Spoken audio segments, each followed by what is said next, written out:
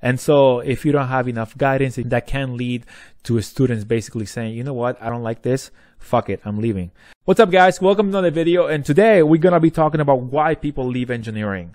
And I know there's obviously there's a lot of reasons why people could leave a major, but I wanted to point out a couple today because I think that I have feedback and I have some recommendations for you that are going to help you overcome the struggles and obstacles that this study from the University of Washington actually found from the Center for the Advancement of Engineering Education. You can see it on the screen right now, and the paper is titled Why Students Leave Engineering, the Unexpected Bond. And I found it really interesting because there's a couple of things that we don't really think about when people leave engineering. And I'm going to go over those in a few seconds. But first, if you are new to the channel, welcome. My name is Alex Isidro, and here I talk about engineering career and life in general. I get some insight and some lessons learned from my life. And if you have any questions, don't forget to follow me on Instagram. I'm going to leave my handle somewhere here. That's where I post daily stories, and I'm a little more active than I'm here on YouTube. All right, so with that being said, let's go jump right back to the video. Let's go over first about how they actually came to these conclusions. And the first thing they did is obviously they identify the specimen or the people that they were going to study, and they took about approximately 160 undergraduate students and they monitored their lives, and especially the challenges that they face in the first 3 years of their education. But I actually want to jump to the conclusions and the findings from this study. And they say the research team found that major issues that led to students leaving engineering majors: number one, lack of faculty guidance and advisement. And I completely agree with that, because when it really comes to engineering, sometimes you know that you want to major in engineering, but a lot of times you don't know which type of engineering field you want to get into. Also, I want to say that I think a lot of engineering people, or a lot of engineering students actually, they get into engineering not really knowing what to expect. Sometimes they just get into it because they think it's cool, but little do they know it may sound cool, but it doesn't mean that you're going to like it. And so if you don't have enough guidance, that can lead to students basically saying, you know what, I don't like this, fuck it, I'm leaving. And the number two reason they mentioned here is the lack of community engagement. Now, I wish the paper actually expanded a little bit more on what this actually means. However, I think that makes sense, because when you are in engineering, when you are a first year or second year, if you don't have a community, or if you don't have a couple of friends that you hang out with, or if you don't have professors that can guide you and kind of them be part of the community, kind of be leaders or advisors, whatever, if you're doing it on your own, basically, it can be very, very stressful, because there is a lot of uncertainty. There is a lot of unknown material that you're going over. You're just kind of figuring things out. You don't know what to expect, and when everything is new and there's a lot of uncertainty, that can lead to students saying, you know what, I don't like this. I don't like the amount of stress that all these classes are causing me. I don't know anybody to discuss things with, and so you know what, fuck it, I'm leaving. And so I think it also makes sense for a lack of community engagement to lead to engineers leaving the field. Another big one, in my opinion, is scholarships and financial dilemmas. When you are in engineering school, you need time. Number one, you need a lot of time to think. You're going to be spending a lot of time working on your classes, and so you can't really, I mean, you can, but it's going to be a lot more difficult when you're actually paying yourself and putting yourself through college and making, I don't know, maybe 10, 12 bucks, 20 bucks an hour. That's pretty high, 20 bucks. But my point is that you're going to be needing time to focus. And if you are working full time or even part time, that is going to be taking away the time that you need to study. And so if you have financial difficulties when you're in college and you're going through engineering school, that can put a lot more stress to your life, stress that you really don't need anymore, because you are putting yourself through a lot of stress through engineering school. So I definitely think that financial aid is a reason why people leave engineering school, because sometimes they need more time to work and you only have so much time during the day, and so that may lead to people leaving. And the other half of this reason is scholarships. And I was reading here that they mentioned on how what happens is when you have a scholarship and you enter engineering school, when you have a scholarship, you have certain requirements that you need to meet, a certain GPA, certain grades. And so after the first semester or second semester in engineering, if you happen to fault, if you happen to fail at keeping those grades and those minimum requirements, you may get your scholarship taken away. And what that means is that if you want to keep it, you either bring your grades up, which in engineering can be very difficult. If you start on the wrong foot in engineering, it's going to be a little difficult, not impossible, to bring your grades back up.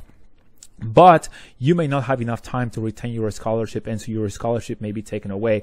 So what do people do? What they do is they transition to other easy majors that are going to help them keep their grades up so that they can keep their scholarships. And I think there should be a little more leniency, per se, when it comes to engineering scholarships. And the final reason why they mention people quit or leave engineering school is because the course difficulty.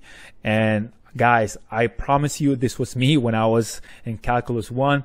They basically mentioned here that Calculus 1 and 2 are the reason why a lot of people leave engineering. And I cannot agree with that enough, because I went through the struggle of facing Calculus 1 and almost changing my major.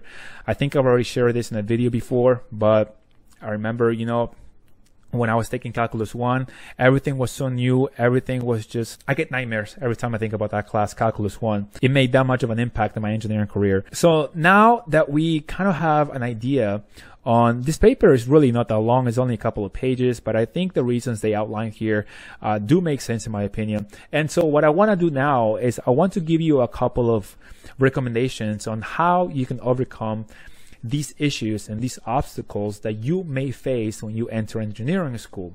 So the first recommendation that I have for you here is, when you are about to take calculus, which we just learned that calculus is one of the reasons why people leave engineering school, the number one recommendation that I have for you is to get the best teacher. And for this, you're going to have to sign up early. You're going to have to get on top of your game in order to get the best teacher, because I think that, and I think most people can agree, the teacher that you get for certain classes can make a huge difference on whether you learn something or not. The other recommendation that I have for you when you are facing these very difficult classes is to use a whiteboard and just kind of put everything, just use a classroom or go to an area where you have a big piece of the wall, be part of the wall, and you can actually use that to do your calculations in a study, because in my experience that made a huge difference on whether or not I was able to understand some concepts. The next tip that I have for you is to look for help, visit advisors, find an online community or in person, whatever fits your interest or your liking, where you can like share what you don't understand and kind of like talk to them. Don't do it alone if you can help it, because again, having a group of friends or having a group of study buddies can make a huge difference on whether you understand something or don't. Not only that, but I think it also can save you a lot of time if somebody can take a few minutes or an hour of their time to teach you things that you don't understand. And so it's going to help you get over the bump and overcoming those very, very difficult classes. The other recommendation that I have for you is to anticipate the difficulties of a major. Now we know that calculus 1 and 2 are huge headaches for engineering students. And so if you're watching this and you're thinking about majoring in engineering, make sure that you don't get discouraged and you expect calculus to be difficult and expect it to take a lot of time. Now, if you get to calculus and you think it's really easy, then good for you. Enjoy it, my friend. You're very smart, extremely smart. At least smarter than I am. Another recommendation that I have for you to alleviate the financial hardship that you may run into when you go into engineering school is to apply for as many scholarships as possible. This is something perhaps that you'll learn about, or perhaps you can also attend a community college to save a little bit of money, where you can also perhaps work while you go to a community college. When you go to a university and you work, it's a little more difficult. because universities don't really expect you to work. But when you're in a community college, you are kind of expected to work, or at least people that work and go to school full time usually go to community colleges. But that's something that you can consider. I made a video about that in the past, so you can check that out if you're interested. And remember, nowadays, guys, nowadays in 2020, I think it was in 2018 when it was implemented, where you can now negotiate your college tuition. So you don't have to go all in on the tuition number that a certain university gives you, at least in the United States. And the last recommendation that I have for you is to just focus on more than just your grades. You know, focus on growing your network, focus on being personable. And I think that that's going to make the big difference once you actually graduate. And even if you really have a low GPA, and by low, I mean less than 3.0, but higher than a 2.5. I think that if you have good relationships when you're in college, when you're in engineering school, you're going to be just fine. All right, guys. So that's pretty much everything I wanted to talk to you about today in this video. I hope this video is useful and it prepares you for the future if you haven't entered engineering school yet, but you are planning on getting there. And I hope it helps you prepare and kind of foresee and expect some difficulties and challenges in your first and second year of engineering school. And of course, I hope this video helps you prepare for those challenges, which is the goal here. All right. So with all that being said, if you like the content of the channel, consider subscribing, but make sure for sure to at least like this video. Thank you guys for being here. I appreciate you, and I'll see you guys on the next one. Peace.